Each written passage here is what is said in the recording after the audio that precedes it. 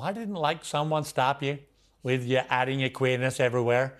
I've got no problem with people being gay or trans or anything. The popular lipstick merchant last week decided to tell women they should aspire to be big bald men with beards when they buy their lipstick.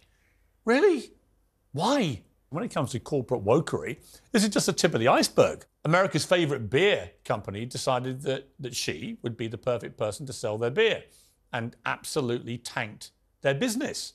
Why would you think that would work? And everyone's getting sick and tired of it. Not least sick and tired of woke companies telling us every day that we're evil until we can prove otherwise. Ben & Jerry's, which sells ice cream, earlier this month, it called for indigenous lands to be returned to indigenous people before it emerged that its own HQ was built on land owned by, you guessed it, indigenous people. I just want to buy an ice cream. I love ice cream. Without dismantling the patriarchy.